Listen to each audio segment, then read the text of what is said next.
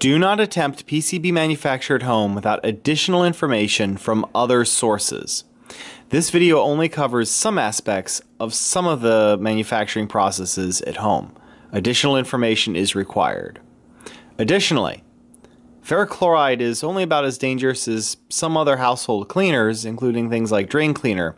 It is still a potentially hazardous material and should be treated with respect. Please follow PPE and other precautions when dealing with it.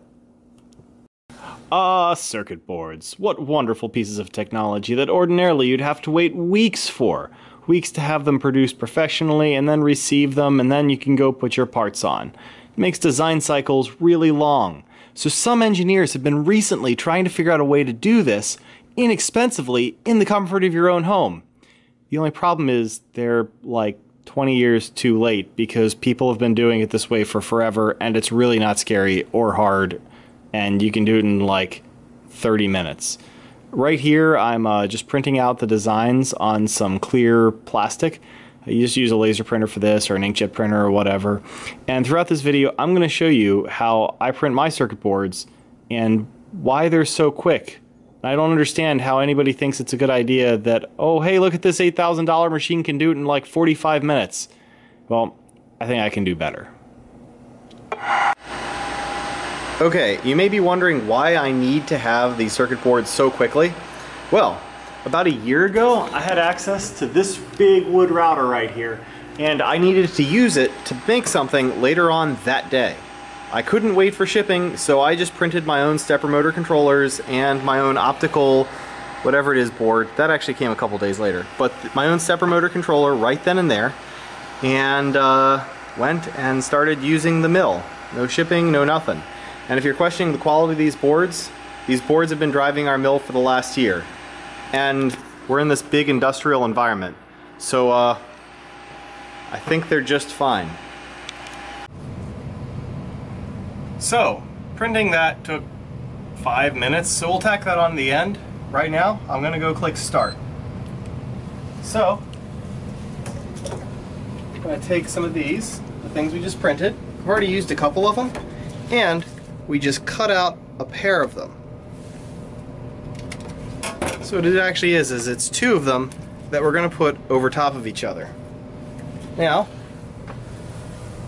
we take the copper, we cut it to approximately the right size, a little bit extra.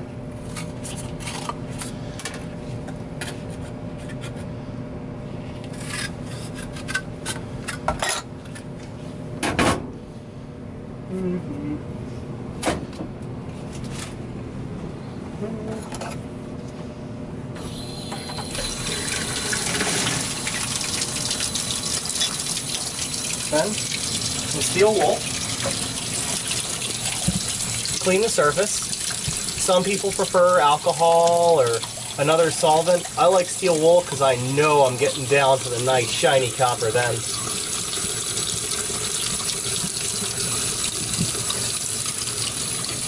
Next, take some Riston here.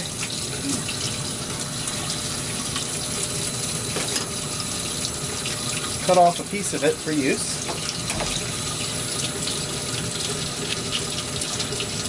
I'll just use extra. Trim it later.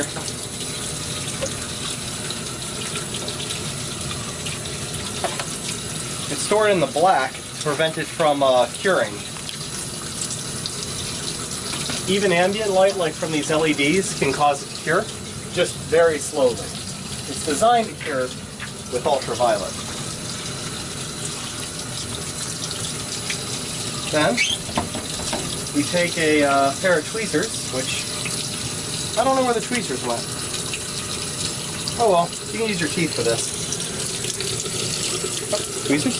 Tweezers.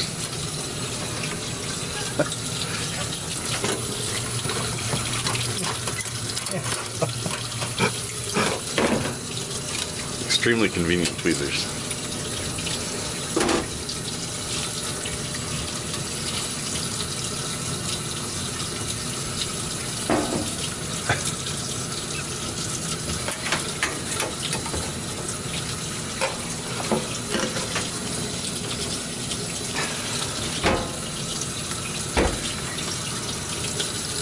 you pull at the edge. Because the layers have different consistencies, they'll shear. And a little piece of the coating, the protective plastic coating, will come right off. Then, get the circuit board wet. Put the Riston on. I used to spend a lot of time making it seal and all of that, and then I found out it really isn't necessary. Just have to make sure that there is no air bubbles left. Take a sheet of paper, fold it in half,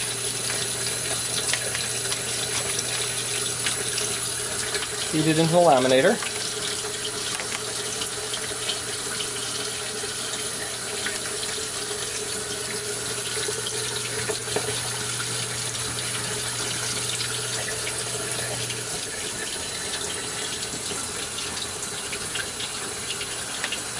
Way came out the other side.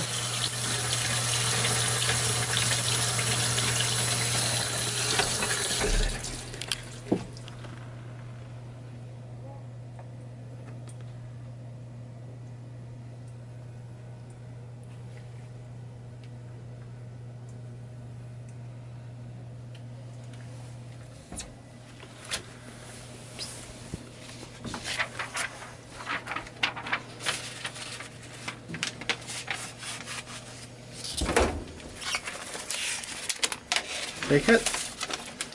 Let's take it out now that it's bonded on the front.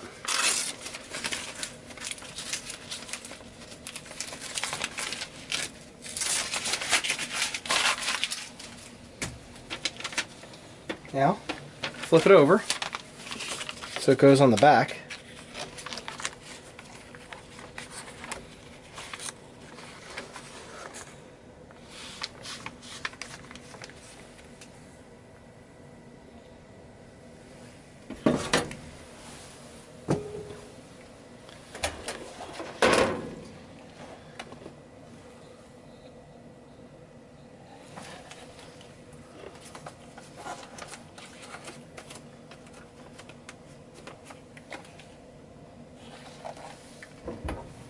Sometimes it helps to make sure it comes along. Just had a paper jam. If you're impatient like I am, you can hold release and just pull it out. And done with the laminator. Now, you can take this and peel back the Riston. Just pull it off. Kind of cuts as it's going.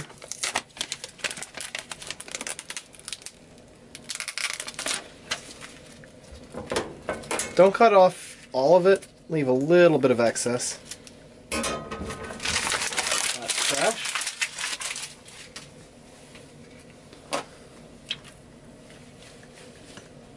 Now, you know what we need? I forgot some baking soda. I'll be right back.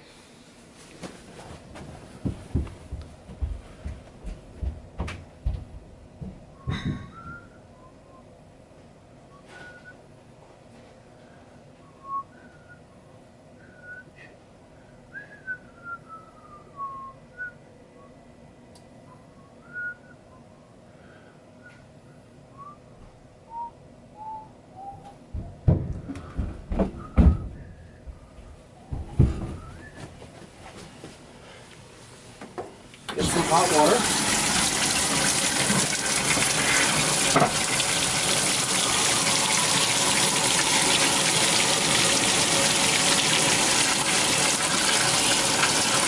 Okay, not quite there yet. Jumping steps. So, next step, now that this is cold, peel this off. It exposes the bare Riston. Got to get a little sheet of paper to put this on.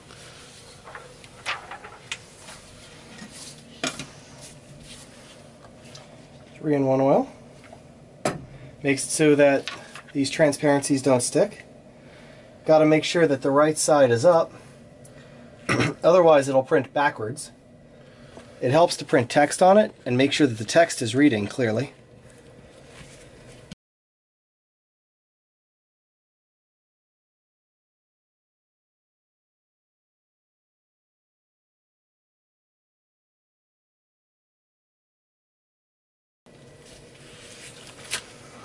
Gotta go over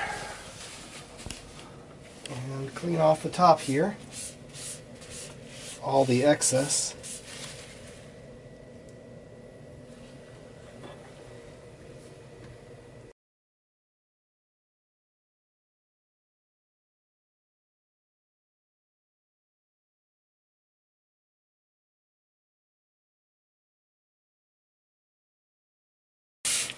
Now, it's almost at 10 minutes.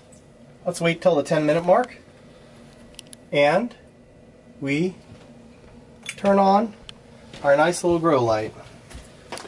So this step will take 4 minutes and 30 seconds while the Riston on the circuit board hardens.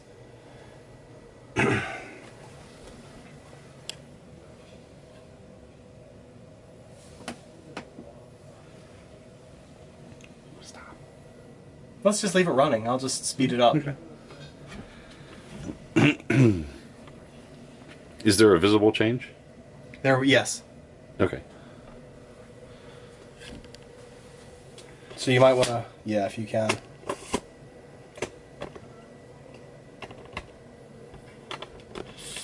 It's going to start after this light turns blue, which it just did. I hadn't considered this.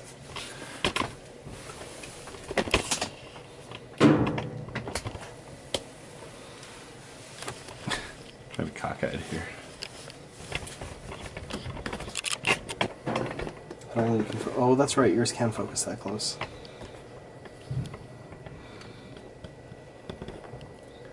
It's kind of a weird color balance there, though.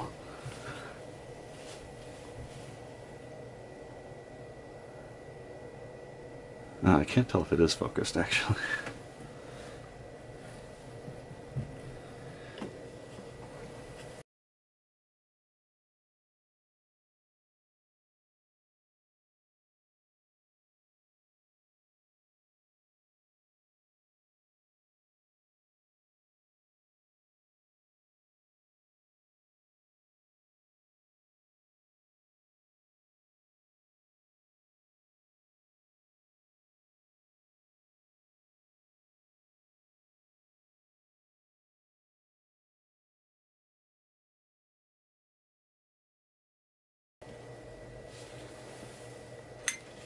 Okay.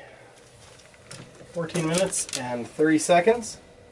Now, just pull off these top two layers of the stuff, and you can see underneath the places where it has become solid have become somewhat more darkened than the areas where it has not become solid. That's because the areas where it was exposed to UV becomes a plastic sort of thing, which does not easily come off in the next step, the developer step. So first have to get some hot water, clean off this board.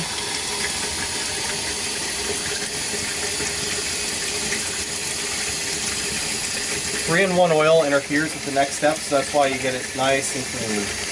Thankfully, it cleans off real easily.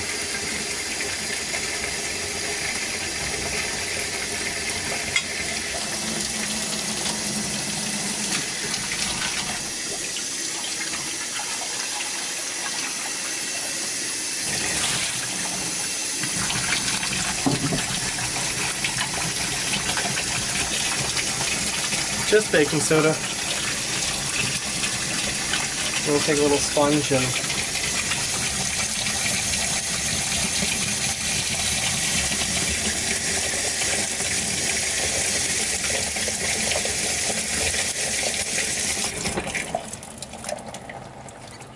kind of mix in the baking soda while you're developing it. I find it's just generally easier to kind of rub. So we put this in at exactly 16 minutes, well, almost exactly 16 minutes, and this step takes 4 to 5 minutes. So around 20 minutes, we're going to stop and take a look. and see where we are. Sometimes it's a little faster. You can tell because the areas that are not exposed begin to wear away. So this is starting to really go. I think water temperature and the density, or I think water temperature and the amount of baking soda are what make the two big differences with this.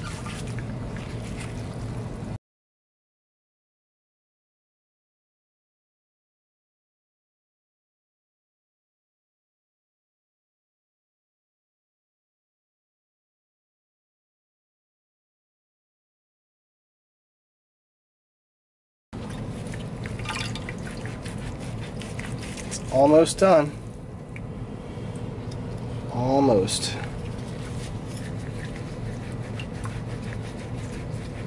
This actually went ridiculously fast. It might be done at 19 minutes. I think there was more baking soda in this than normal. Yep, we're done.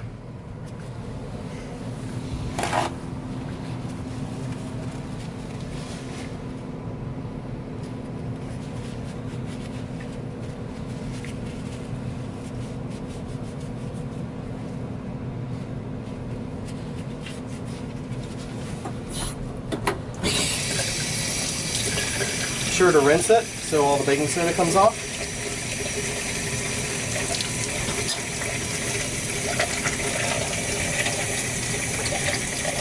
It's just baking soda, so that can just go down the drain.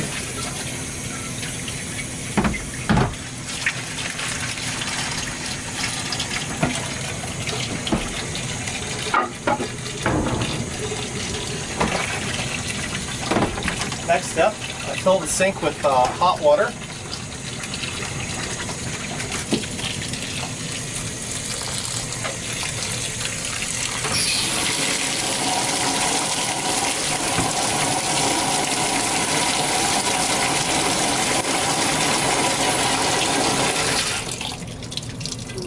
That's probably enough. Then we take out some ferric chloride.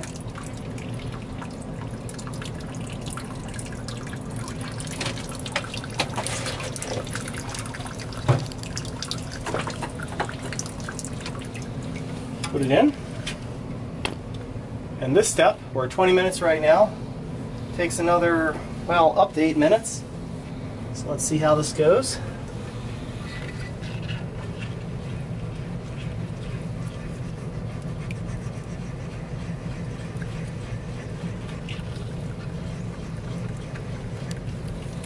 Make sure to get some circulation here so that the ferric chloride can get a chance to heat up. I have noticed that I was always wary of heating ferric chloride at first, but now it's just makes everything go so much smoother and easier that I just always heat it. Every now and then I don't, and then I regret it. I really don't know why. Why would I not heat it?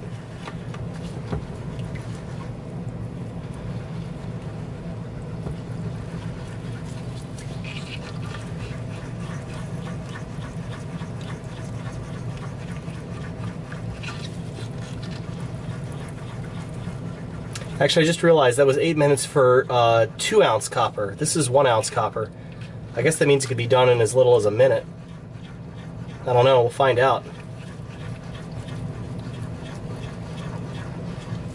Yeah, it's starting to eat through already. That is pretty quick.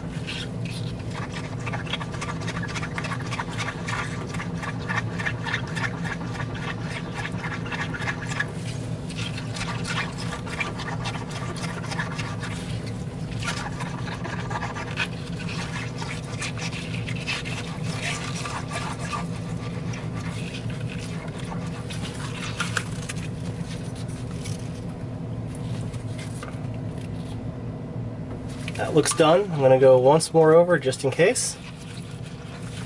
Now, the way I know this is done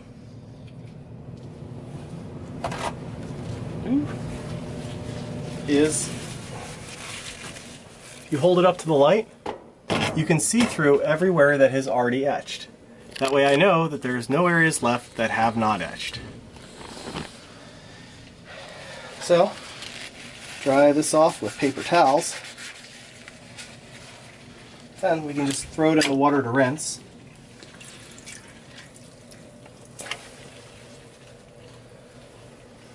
Dispose of the ferric chloride. There seems to be some people who think it's okay to put down the drain, other people who think it's not. When in doubt, I'm just not going to put it down the drain.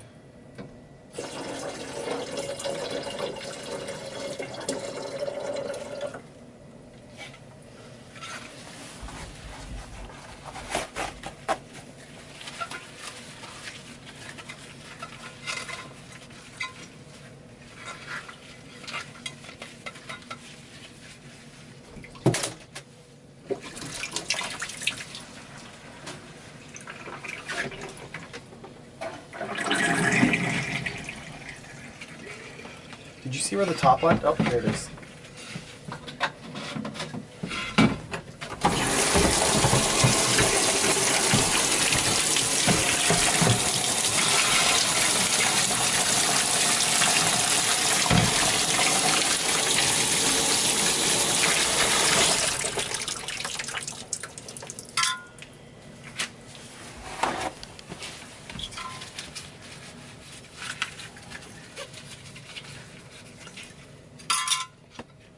Get rid of most of the water. And this is lacquer thinner. I normally use acetone, but I'm out of it. Lacquer thinner is slower, so gotta wait a little bit on that.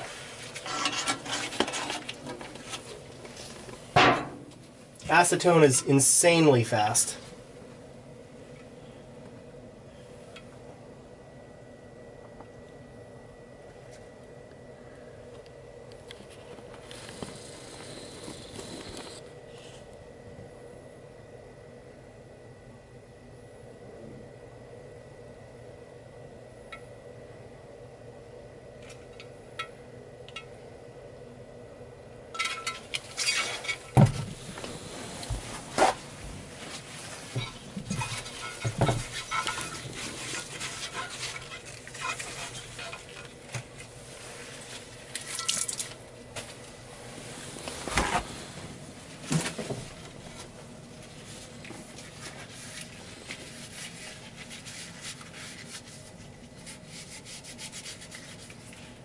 Now, let's see here, 25 minutes and 44 seconds. I now have my circuit board.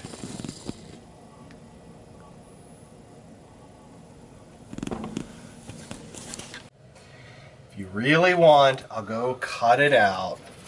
So it's nice edges and all that jazz. Because you're like, oh, that's not really a full circuit board because it's not all cut out yet. Well, fine. How long does this take? I don't really know. I'll just look at the video when I'm done. Okay. Done.